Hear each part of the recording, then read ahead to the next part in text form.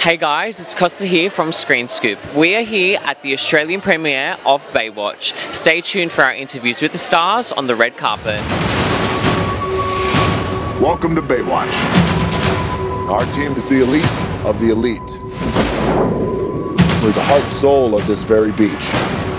Come on, Pete, make my pecs a little bigger. And don't cover up my front bump. You got it. Huge dick. Big dick.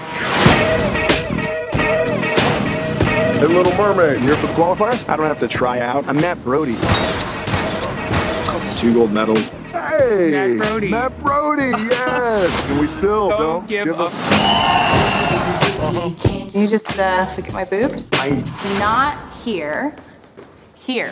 Hey guys, it's lovely to meet you both. How do you think the original series compares to your film today? I think we have the essence of Baywatch, the originality, the original series, the magic, that the slow-mo bouncing titties, that aura of beach, magic, sexy, action vibe.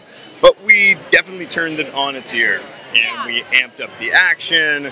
We brought in a whole new cast, and we built a team. We made it about a team effort, and just made it for today's generation. Yeah, we made it way more raunchy than the original series. It's very, very raunchy. Very raunchy. And then we turned up the bass, added a soundtrack and a ton of guitar, and now it's just like it's got swag.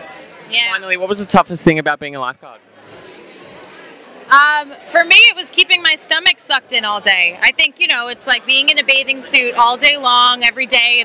You think it sounds fun, and then all of a sudden you're like, oh, I'm tired of doing this. It's not that hard of a job, I guess. Yeah, that's a great answer.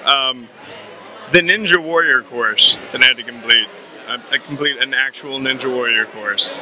And that was totally, it's not really a lifeguard thing, but that was really difficult. Thank you guys so much for your time. Thank you. Thank you so much. Jason Bourne ain't got shit on me. Go, go, go! Why are we in the We morgue? gotta get some hard evidence. Someone's coming. What do we do now? Now we hide. Where?